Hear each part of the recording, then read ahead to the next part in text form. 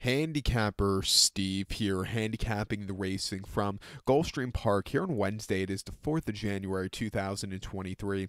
Gonna look at the featured fourth race from Gulfstream, but before I get on to that, remember to please follow me on Twitter at HorseRacingKid5 for more selections for race courses around the world, and I mean it around the world. Let's look at the fourth race from Gulfstream, which is a maiden special weight, purse $84,000, race for maidens, 4-year-olds and upwards. We have a field of 7 horses going to the all-weather Tapeta surface. The distance of ground here of 1,900 meters, or the mile 3/16 trip on the Gulfstream all-weather Tapeta surface. 1,900 meters on mile 3/16. And I show the diagram. It just gives me a second to look down my notes. Just bear with me. This is only going to be the second time they're running the mile 3/16 on the Tapeta track at Gulfstream. They ran it once at the end of 2021, and now here for the second time again.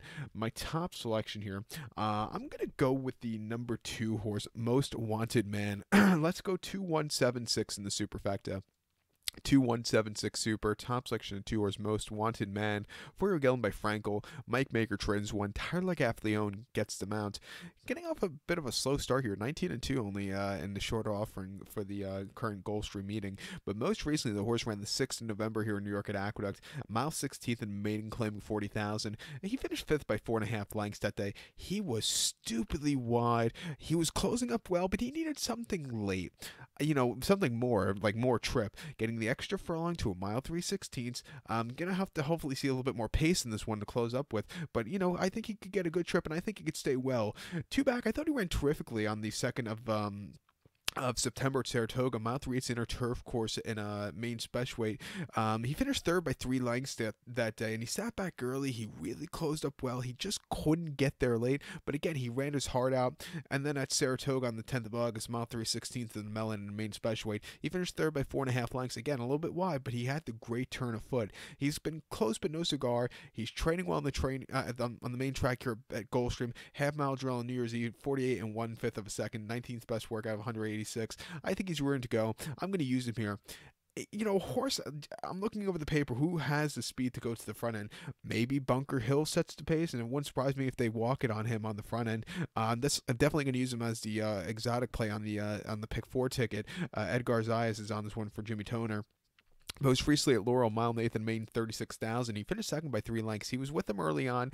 Just couldn't get there late, but he still ran his heart out there. Before that, Pimlico, mile Nathan Main, 36,000. He finished 2nd by a neck, closing up from nowhere after a horrible beginning. He really ran terrifically. And then the Colonial race, he just had a little bit of a wide trip, which cost him. But another horse, he ran decently here on the turf last season. I think he should get a good trip. I think he's bred for the trip. I'm going to use him at 10-1. And you also have to use the fillies, the 7-horse Mazzora, for Joel Rosario in Grand Motion. I like the 3rd place finish last time out at Aqueduct going a mile. She is facing the boys here today, but she's run decently in all her races. Her numbers could definitely win against these horses. Let's use her in this very wide open feature. But to recap my selection for the 4th from Gulfstream, let's take the 2-horse Most Wanted Man. Give kudos to the 1-horse Bunker Hill and the 7-horse Mazzora. 2-1-7-6 Super, 2-1-7 in your multi-race. So good luck to all. Please follow me on Twitter at HorseRacingKid5. Good luck, everybody.